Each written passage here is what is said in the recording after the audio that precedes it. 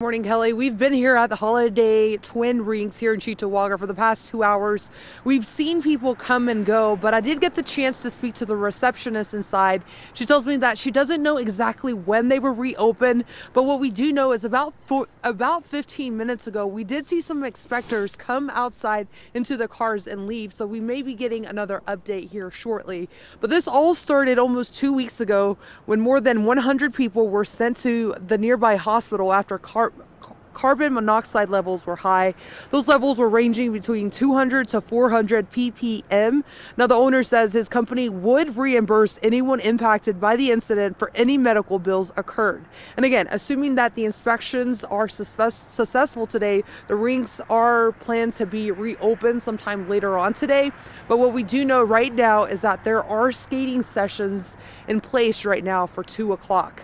We'll bring you the very latest right here on air and online, and as well as Most Buffalo coming up soon. On your side in Cheektowaga, I'm Alexandra Rios Malvia, Channel 2 News.